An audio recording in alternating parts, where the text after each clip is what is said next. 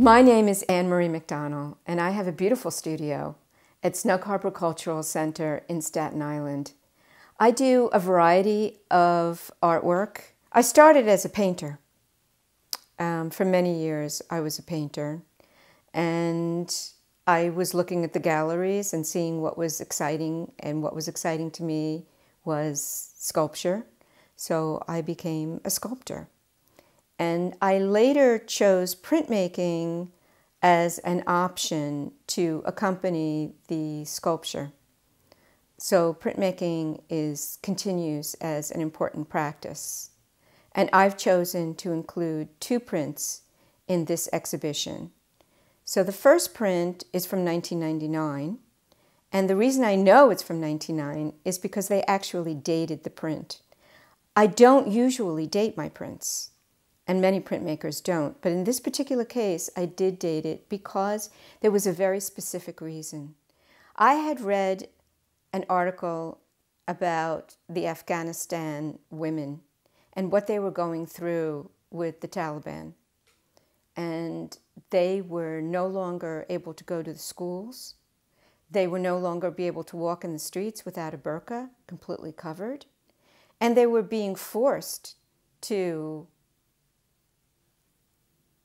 not work. And I found this very shocking. I didn't know what to think, but my reactions, the way I react, is through artwork. So I did this piece called For the Women of Afghanistan, and I used 3 women who were sitting in trees, and they were putting together sheets as you would when you're escaping something. They were actively working to try to escape a situation that must have been untenable for women at that time.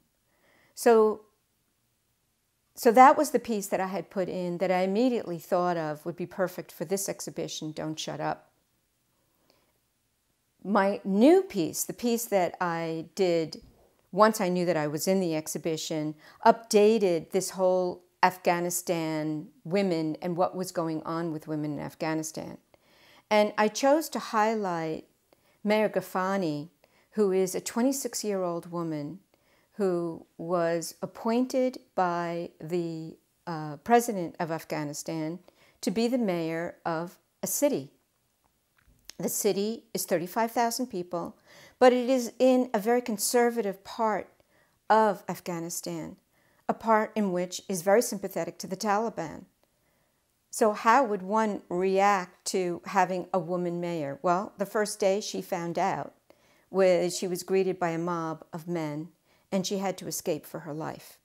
But she was not going to give up.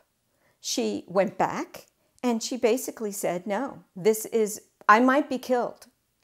The expectation is that I will be killed. But no, women need to take a seat at the table. And that is what she has done. So the image itself is really from a photograph that was in the New York Times highlighting her. It took place at a meeting in City Hall, and there were men in it, but I chose to focus on Mayor Ghafani and only the hands of the men. The men are not shown in my print, but it's so symbolic for the fact that women have a seat at the table and they are fighting for their right to be there and to influence their community. Mayor Ghafani had come to the United States in March to receive the 2020 International Woman of Courage Award at the White House.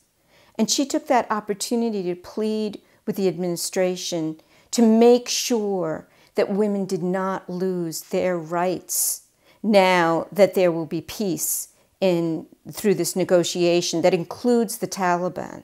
So they are fearful of losing their rights, but they again will be fighting for their rights to remain persons at the table.